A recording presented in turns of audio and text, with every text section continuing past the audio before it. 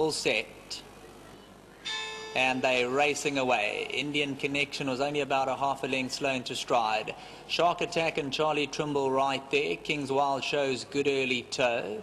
King Alfred's just off them. King's Jet. Indian Connection's about 6-7 lengths off them. The speed's on by Shark Attack.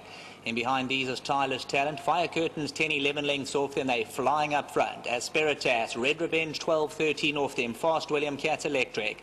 Lunda Mill and Cool Style Congo with them.